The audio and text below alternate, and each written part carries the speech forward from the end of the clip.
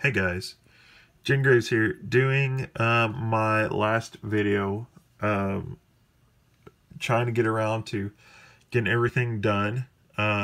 So I finally got some of my other videos done, and I finally got to being able to do my day 30 of the Spartan Challenge video. So I was at 66.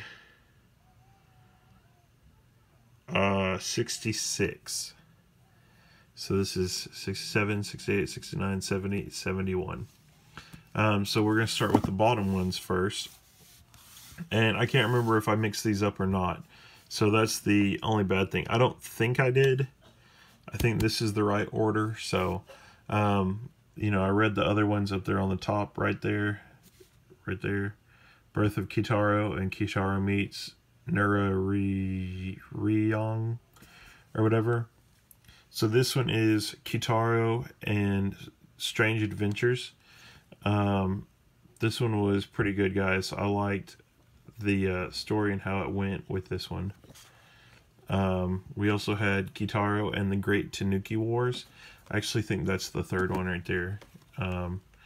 These ones are a lot better. You kind of got to look at it from this angle. If I can get it to do it. Maybe from the top will be better.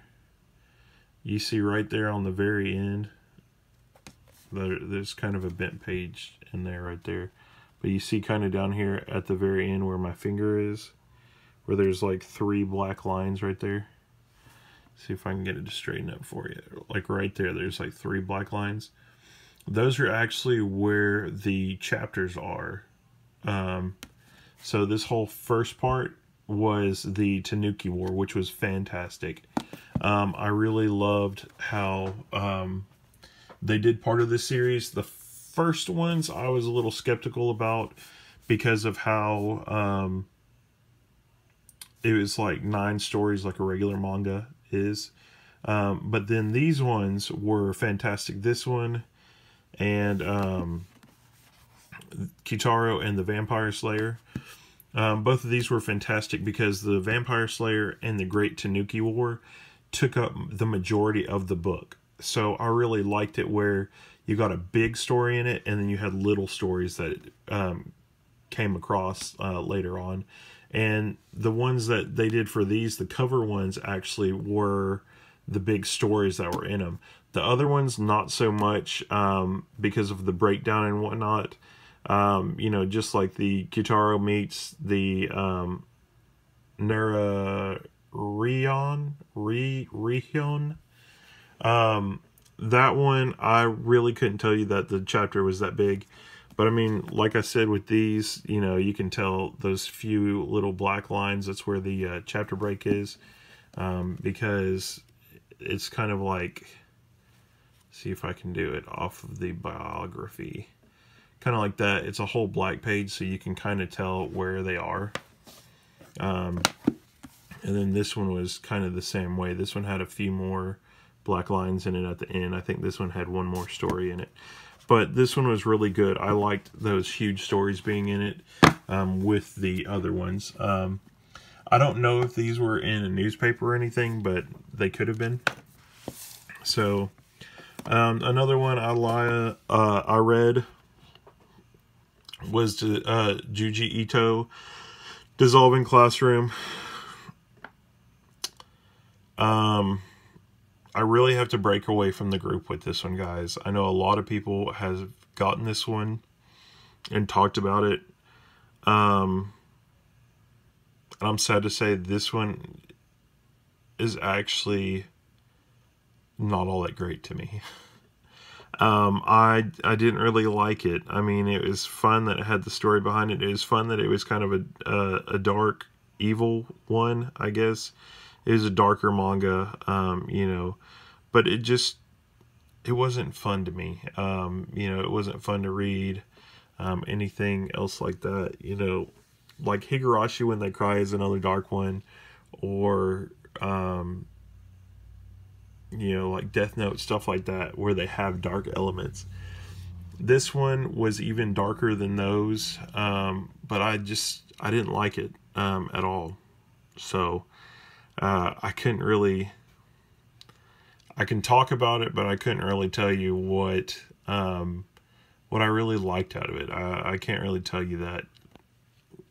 So this one just is kind of a bust for me, guys. And I know a lot of people have gotten this one and a lot of people have liked it, but I didn't like it.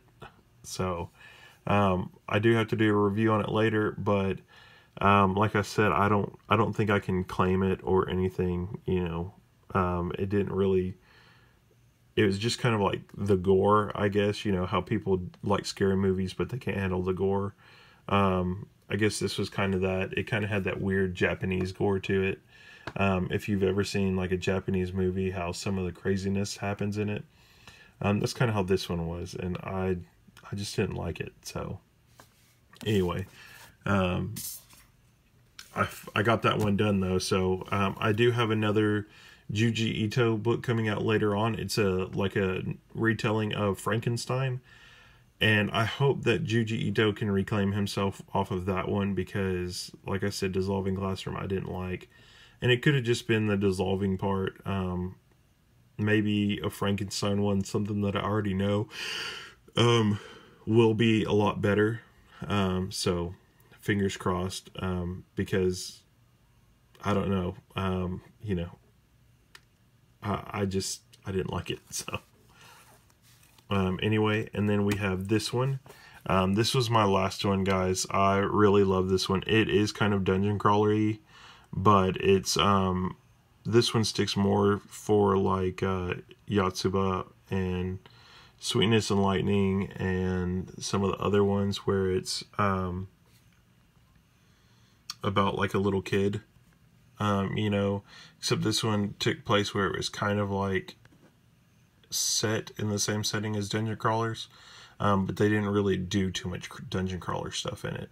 It's more about like an adventurer raising this demon child and not knowing how to do it because he's 18, and you know, he's raising her like a little girl, but you know, we're not exactly sure if that's who claims her as his daughter or not. So this was a very good one. I would say highly recommend it. It did have that really feel good enjoyment in it. I like how some of the characters took to the little girl and whatnot, and how she's picking up languages and stuff fast. Well, not languages, but their language. You know, she, I guess, speaks demon, and the guy said, well, demon language is kind of the language of like spellcasters.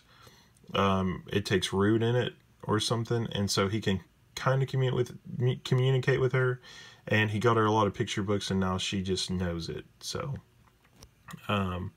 really good one. I am totally happy to add this one to my favorite shelf, so hopefully I'll be able to do that and you know, figure out where I'm going to store some of these other ones at. But anyway, that's going to be it for this video. I will catch y'all later on. Jen Graves signing out.